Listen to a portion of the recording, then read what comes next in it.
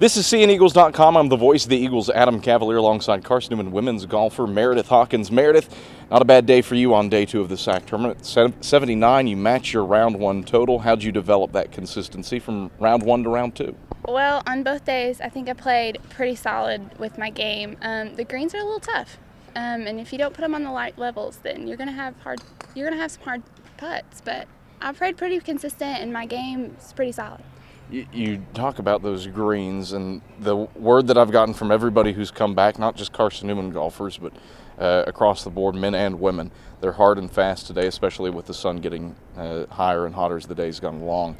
How'd you have to adjust what you were doing to accommodate for that?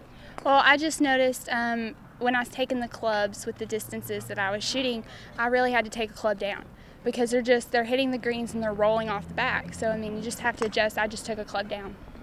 How many did you overshoot, or did you? Yes, one of the ones that was pretty obviously I overshoot was 13, and I hit a club down, and I even overshot that. So it was either a club to a club and a half that you had to play down. What do you have to do from now till tomorrow, at whatever your tee time is, 10 a.m., to improve upon those 279s and position yourself for a run at the tournament championship? I mean, you just got to see, hit the ball solid, and then you just got to see as they go on how fast it's rolling, and just make sure you're on the right tier. That's a big thing. If you're on the right tier, then you give yourself an advantage over that. So just see how it's rolling and just adjust. Meridith, congratulations. Thank you. Carson-Newman women's golfer Meridith Hawkins. I'm the voice of the Eagles, Adam Cavalier, and this is CNEagles.com.